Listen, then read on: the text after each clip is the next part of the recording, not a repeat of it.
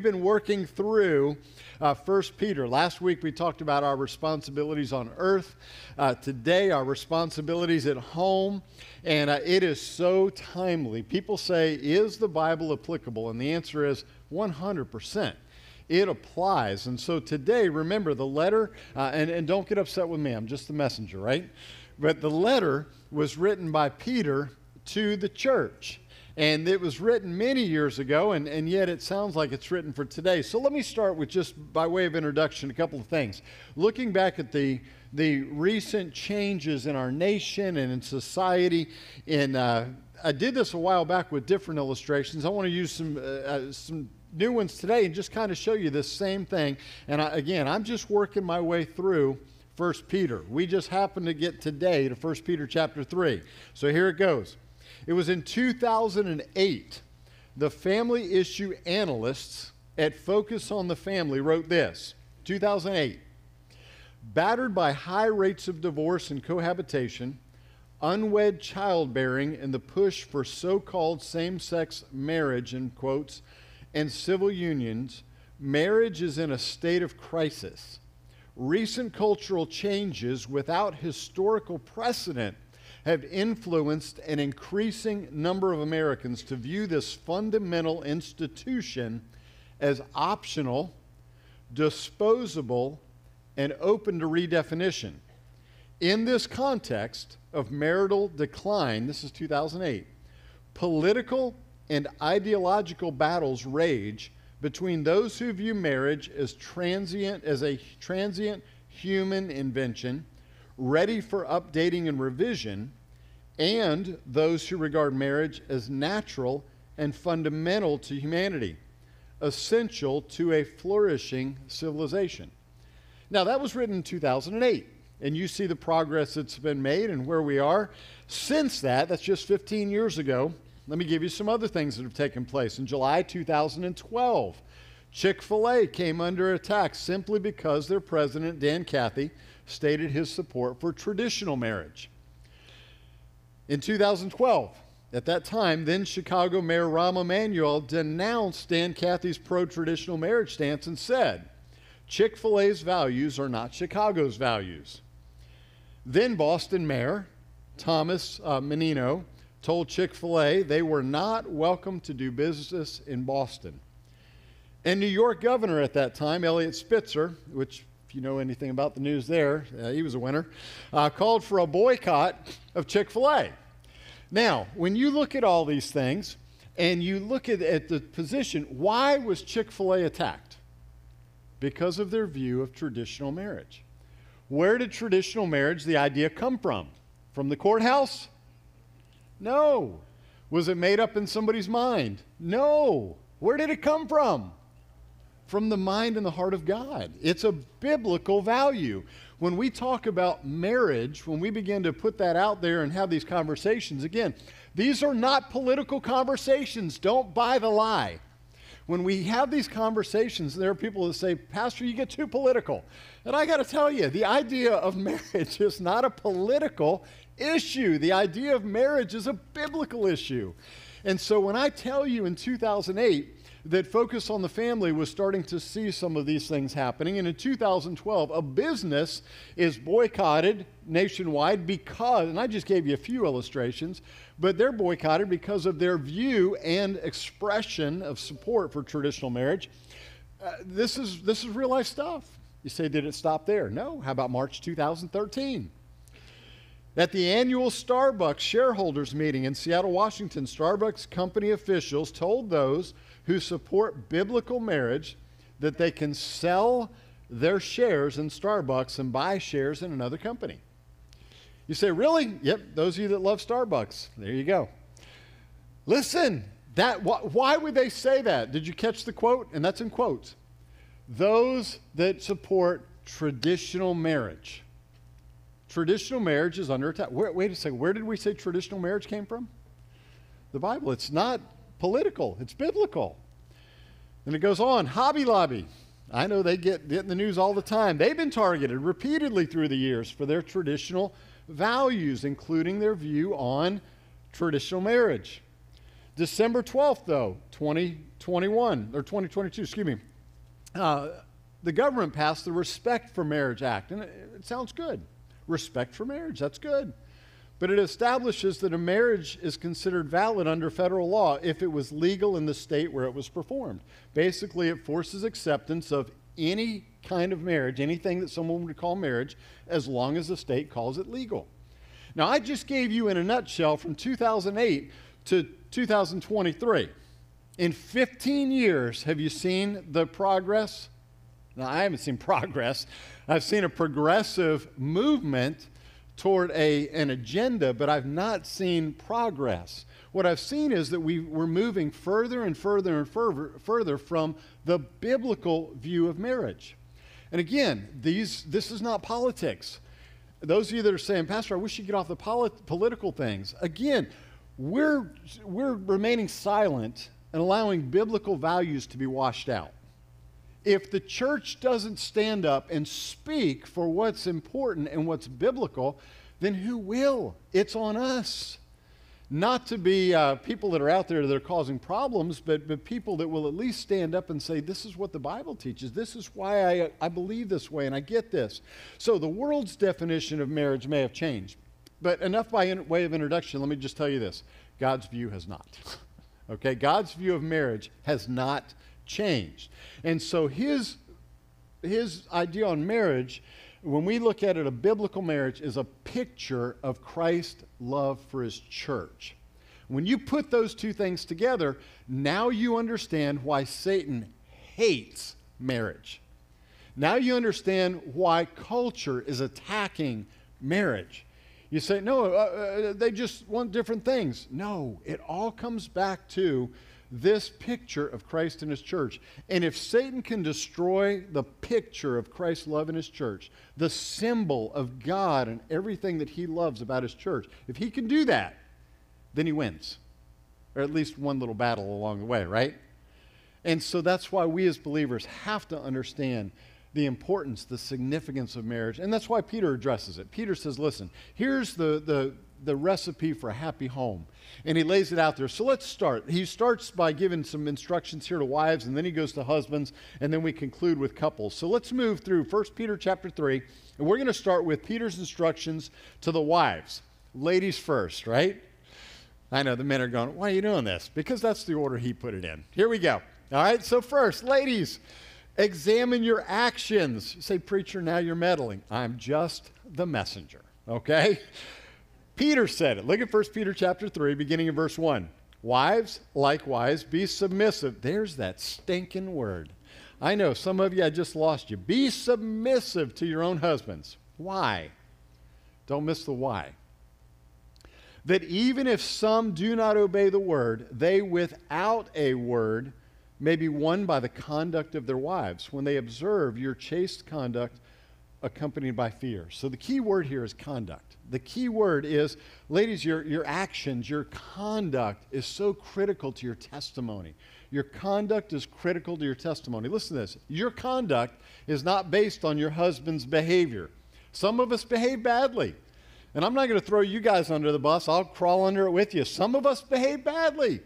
There are days we get up on the wrong side of the bed. We don't act like we should. And listen, if your wife retaliates, again, she should not be governed by the behavior of the husband. Wives, take note there.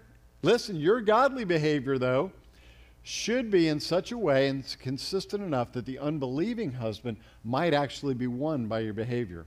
When you look at this, there are a lot of other principles here as well. But some people, we don't talk about it a lot, so I want to talk about it a little bit this morning. Just pause here for a minute. The Bible's very clear that we're not to be unequally yoked. The believers should not marry unbelievers, okay? So if you're one of our teenagers, single adults, college age, whatever, you're looking at dating somebody, let me just give you the starting point. A Christian should not date a non-Christian. If they're not saved, you have no business dating them. There's this idea of missionary dating. Well, maybe if I start dating them, I'll bring them to Jesus. That never works, okay? Doesn't work. Great idea. Theory's good. Don't waste your time, because if you're doing that, it's unbiblical, all right? You say, Pastor, that sounds kind of cultish.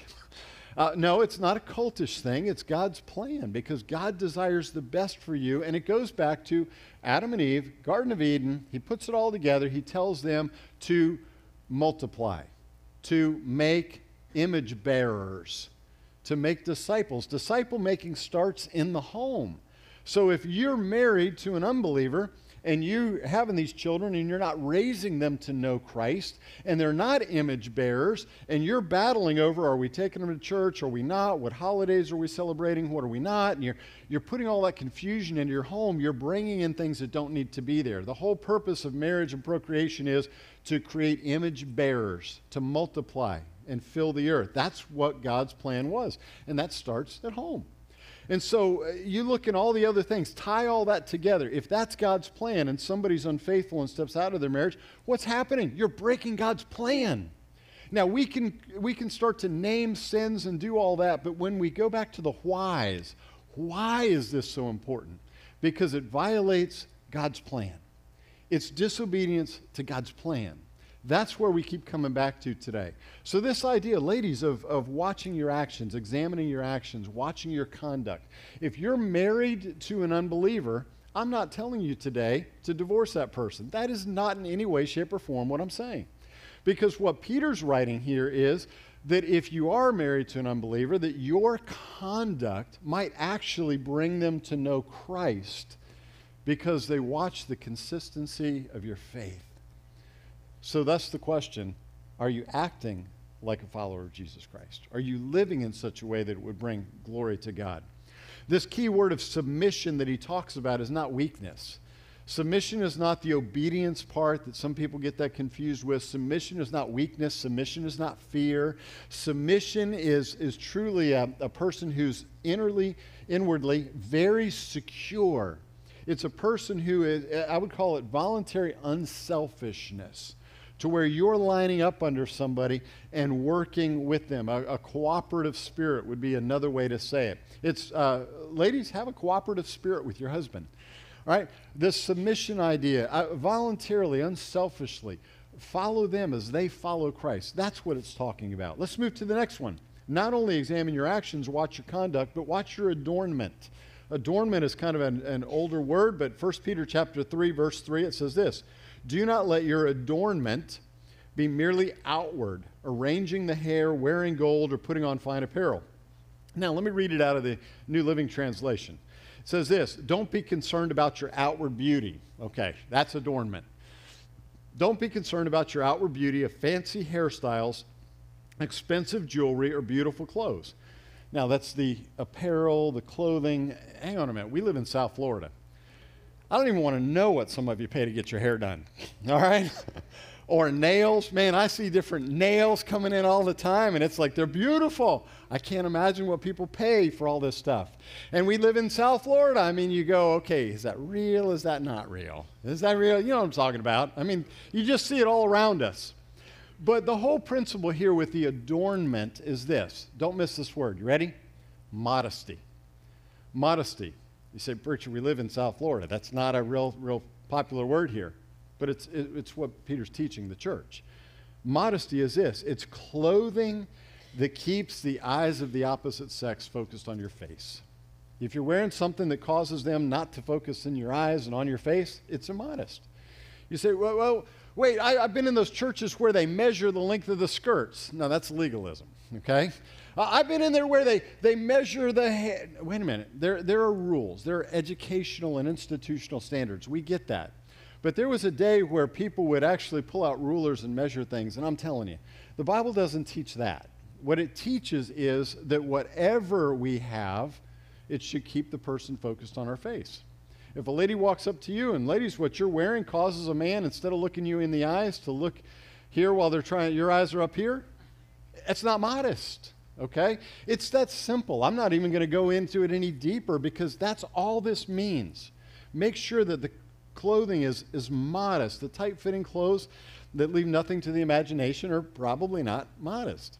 You go to the beach, I won't tell you what we call it, but I'll give you an idea. If it looks like somebody's flossing in the wrong place, that's not modest, okay? And I know we live in a culture where where there are people from all around the world that are bringing their cultures with them. I just got to tell you, the biblical idea of modesty does not change from culture to culture. All right? Understand that. You say, yeah, but in our country, it's this way. But I'm telling you that biblical absolutes, biblical standards don't change from culture to culture, place to place. That's when it becomes a person that's just putting opinions in, saying in our culture, this is our opinion. Wait a minute. But let's measure our opinions by Scripture. That's one of our core values. The Bible has the final authority. We have to be careful as you come into church, and it's crazy, but it's a great passage to be able to mention some of this stuff.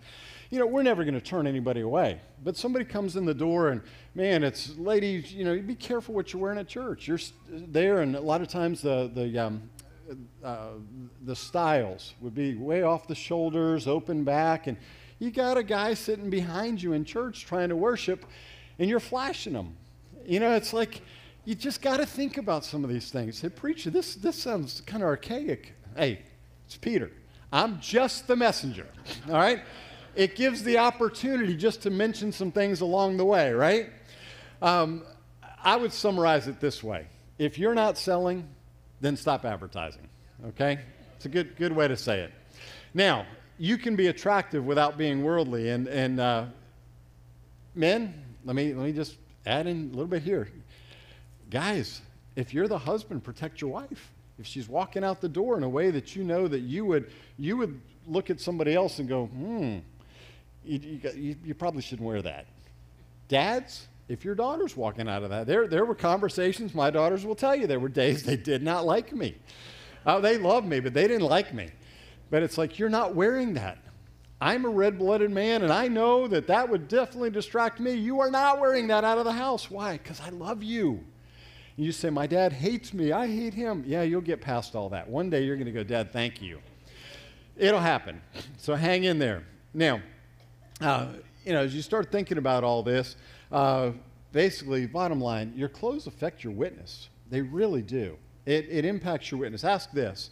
Would your clothing hinder your effectiveness in sharing the gospel with someone else? If what you're wearing would hinder their listening, then it's probably not the best thing. Without getting real legalistic in the conversation, I'm not saying it makes you any more spiritual. I'm saying it hinders their listening and hearing when we're not dressed right. Here's another one. Got through that one. Analyze your attitude. Analyze your attitude. You say, what? 1 Peter chapter 3, verse 4. Rather than let it be the hidden person of the heart, the beauty within, he continues here, with the incorruptible beauty of a gentle and quiet spirit, which is very precious in the sight of God. And the key word here, if I had to put one, I'd say the mindset. The mindset. Understanding this, that outward beauty is only temporary, and it's attractive to the world. But inward beauty is eternal, and it's attractive to God. Man looks on the outward appearance. God looks on the heart. So you say, preacher, you're talking about clothing. You're talking about the outward beauty, inward beauty, all this stuff. So let me just make sure I clear this up real quick, okay? I am not encouraging the ladies here at Grace to stop fixing your hair, to stop using makeup, to stop dressing fashionably. We're not trying to have a congregation full of ugly people, okay? I just want you to rest assured that is not my goal today. But there are some denominations and religions that do that. Taboo on the makeup, taboo on the hair, taboo on the styles. I get it. I'm not encouraging you to do that today. But just remember this. I've always said it. For decades I've used the same phrase. It just goes like this. If the barn needs painting, paint it. Okay? How about that? We just leave it right there. We don't want a church full of ugly people, men or women. You just work on it. As God made you, we accept you. And if you need a little touch up in the morning, how many of you looked in the mirror this morning? Every hand in the building should be up. Okay? All right? If not, there are two beautiful mirrors as you go into the restrooms now on each side. Just take a look before you come in the auditorium. You want to know, is your hair right? Is there something hanging out of your nose? Do you still have the lines from your mask? All these different things. You want to know. And we want you to fix them before you come in, okay? So understand what Peter's saying. We can get so hung up, especially in a culture like ours, in a place where nations of the world gather, in a place where it's always sunny outside and we are so close to the beach, it's easy to focus on the temporal things. It's easy to focus on the outward things. And God is saying, focus on the heart, the gentle, quiet spirit. Focus on the godly character. And then evaluate your attention. Look at verses 5 and 6. For in this manner, in former times, the holy women who trusted in God also adorned themselves, being submissive to their own husbands, as Sarah obeyed Abraham, calling him Lord, whose daughters you are if you do good and are not afraid of any terror. Now, in the NLT, again, New Living Translation, it says in verse 5, this is how the holy women of old made themselves beautiful. They put their trust in God and accepted the authority of their husbands. It was a focus, just a focus thing. They honored. That term reveals this. Sarah respected Abraham. She had a cooperative spirit with him. She met his needs as well as her own. That's what this is talking about when she called him her Lord or Master. That's a small L, by the way, okay? So now listen, in our house, I'm glad my wife cooks for me, or I would starve to death. I just confess to you, I need that. I'm glad she has a gentle spirit, because sometimes I don't. And I'm glad we're partners in this thing called marriage, because she puts her focus on God first. That's the way that happens in a house. When the wives have the right focus. So ladies, let me just kind of wrap up your section and ask it like this. Where's your focus? Is it on all the outward things? That's really what Peter's asking today. Is your focus on the outward appearance? Is your focus on the temporary things? Is your focus on impressing others? Or is your focus on God? And as you focus on God, then your attention is proper on your husband where that needs to be. So, ladies, who do you spend the most time with? You spend time with your husband? Are you engaged in activities that both you and your spouse enjoy? I've watched young couples. To me, one of the sure signs is they get married and he goes and does her things. She goes and does her, he's doing his, she's doing hers, and they don't see each other. They're in different worlds. Find some things you can do together. Work on those things. Whose needs are you usually trying to meet? Yours or the family? Is the spouse at the top of your prayer list? These are important questions. So then Peter moves on and he gives the instructions to husbands. I don't know if you've noticed, but I'm kind of nervous going through that first section myself this morning. Okay, so now it's instructions to the husband. Now, if you'll notice, Peter gave more instructions to the wives than he did the husbands. Okay, a little shorter section here. Someone actually pointed out to me this week it's because men can only focus on one thing at a time. But women can multitask. I learned that this week, all right? So here you go, guys. We're going to keep this simple. He says in chapter 7, verse 7, the first part, he says, husbands, likewise dwell with your wife. He says, dwell with your wife. Okay, hey, I can do that. Live with my wife. We're good. Well, the NLT says it a little bit clearer. It says, honor your wives. That goes beyond dwelling or just living in the same house. It means to give respect, to give great esteem. Hey, husbands, did you hear that? The wife may have had a few more things on her list, but the husband has some things that are pretty important. Give respect. Give great esteem to that person. Put her above your hobbies. You say, now, preacher, you're meddling. We've been going on this thing to where, she's already getting on me because I like to go play pickleball or golf or basketball or, I like to be out doing this, and she says I don't spend enough time. Well, you better listen, okay? It's one of those things. Who's first? Family or hobbies? Show her respect. Hey, men, do you know your sons are watching you? They're watching how you treat your wife.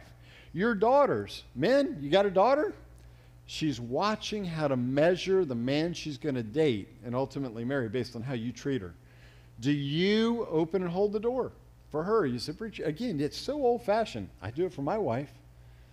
Do you go through the door first? You open the door. Yeah, I'll hold the door for you. I'm going first, and by the way, come on in, and you hold it behind you. No, that's not how that goes. Do you still exercise chivalry? You say, that's an archaic word. Yeah, but it's not dead, as they say. Your young men are watching how you treat a lady, and your daughters are watching how they should be treated. And all of that comes by the way that you treat your wife, men. Do you value her opinions and her insights?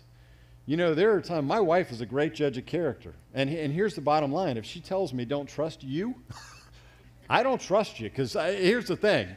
I've learned through the years, I'll give somebody the benefit of the doubt and go, oh, yeah. And she goes, they got another alternative. There's a motive there. I don't like that person. And without question, she's right. It's the weirdest thing, but it's a gift. I've learned. There's an insight I need to value. What about the opinions? Being honest with her, keeping your promises. Listen, if you don't treat her right, somebody else will. Remember that. She's your life partner, not your property. Another good quote. Here's the next one.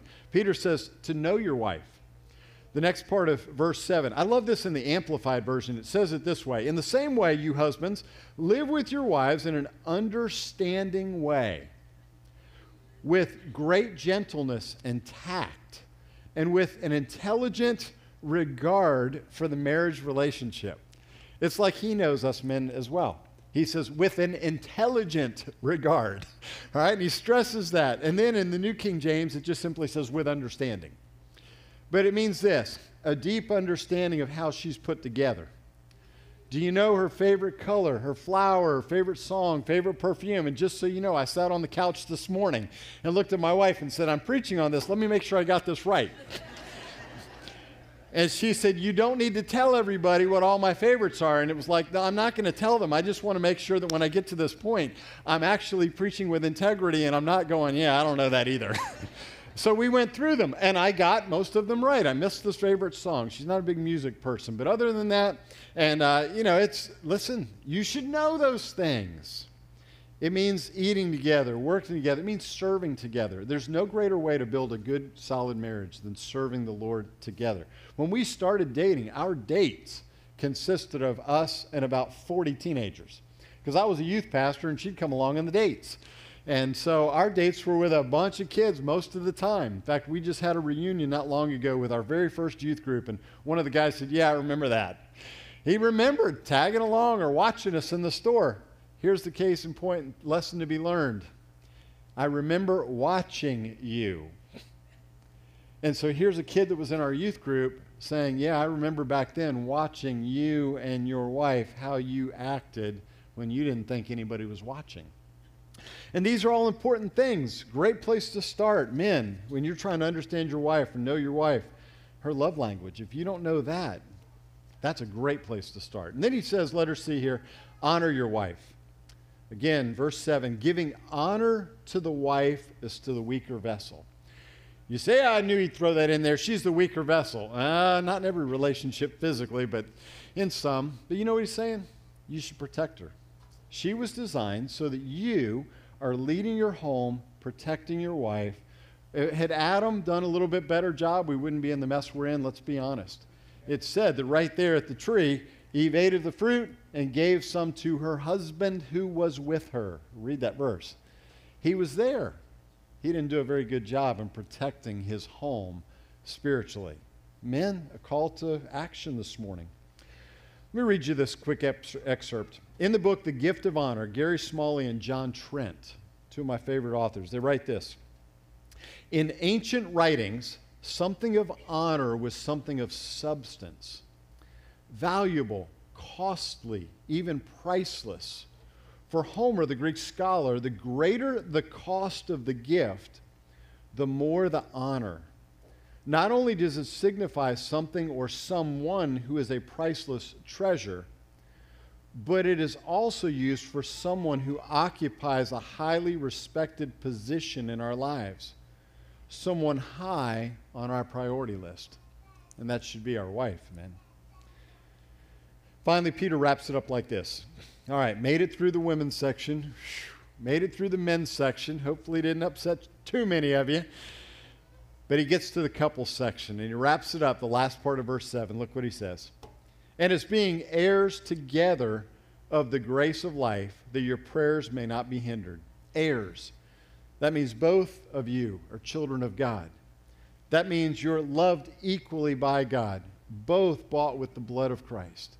That means that as we're serving him, we're serving at an equal level. Now, as you understand that, you realize that we're partners in this thing called life, partners in this marriage. There's a lot of confusion about that in this day and age. And God's plan has not changed. It's still one man, one woman for a lifetime. You say, preacher, it's not popular. I know, but it's biblical. And again, back to where we started, this morning we're talking about traditional biblical marriage. It's where it originated. Marriage isn't an idea of politics. Marriage isn't the idea of at a courthouse. Marriage wasn't the idea by just two people. God designed it. And so when you go back, again, not being hateful, not being hurtful, not trying to cause division or harm, we just say that God's plan is the best plan. And so when we go back to that and we begin to realize that we have a partner, we have a spouse who is not property, but is involved in partnership, doing this thing of life. And look what Peter says. This is critical here when you see it. That your prayers may not be hindered. You realize when your relationship with your spouse isn't right, your prayers are hindered? And I looked up the word hindered. It just said this, delayed or obstructed. That when you and your spouse aren't right, spiritually, your prayers are obstructed. You need to make that right. So how do we wrap all this up? To me, I want to close it out this way. Number one, marriage is a picture of Christ and his church. So if you're not part of the bride of Christ, if you don't know Jesus as your personal Savior, you don't have that relationship with him, that's the starting point today. The starting point is that you know him as Savior. And after the service, I'll be in the lobby, our staff will be down here, and you'll see them at the doors and all. If you have that question, we want to talk to you about that because that's critically important. But then the other thing I would encourage you on today is this. Marriage is under attack. There's no doubt about it. The world is changing. I gave you illustrations that started in 2008, 15 years to show you what's happened. It's getting worse, and it's continual. As Christ followers, pray for families because the family is under attack. Marriage is under attack. It's not to be redefined. God defined it. God designed it. So how about you? How's your marriage doing? You say, preacher, I'm not married. You've got a relationship with God. I love it. We had a visit with somebody yesterday who, through divorce, is single again, and she made this comment. She said, God is my husband. And I thought, what a great illustration. That's who she looks for as her protector, her provider, her partner in life. And I thought that's such a great illustration. So all of us today at least have God right there as that person to protect us. But for those that are in the room this morning, I want to invite you, and I'm going to ask Pastor Robert to come, throw him a curveball here. He maybe have gone to lunch. Did he leave for lunch? No. Jennifer said you gave him a hard time last week. I did. I love that guy. I just got to tell you. Robert is like my right arm. And I love having him here. We got such a great team. And in that, if he's somewhere in the building, if not, I'm going to sing, so that'll get him running. But here's what I'd like to do. There he is. Just came back in. Put your coffee down. Come on in. All right. I'm messing with him. He knows that. Hey, I want to give an invitation. We haven't done this in a long time, and in a moment, here's what I'd like to do. I just want to close out this part of our service in a way that we haven't done in a very long time because everybody's afraid of COVID and all that. But I want to invite couples to either kneel where you are or to come to the altar this morning and just to pray together. You say, preacher, you don't understand this. We had a big fight on the way to church. Well, then this is exactly the time to make it right, okay? Others of you are going, well, my spouse isn't here. Well, pray for your spouse. Others of you, maybe your spouse is, maybe you're single. You've never been married. Maybe you've been through a divorce. You pray. Pray that for these marriages around you. Those of you that have children, pray for the marriages of your children. But I want to take a minute this morning realizing that marriage is under attack. And I want to pray for marriages. And I want to invite you to pray for yours as others who aren't married may be praying for those around us. And pray for your children and their marriages. All right? And my wife's back there. I'm going to ask her, and I know she hates this too, but I'm going to ask her to join me, and we're going to pray together up here.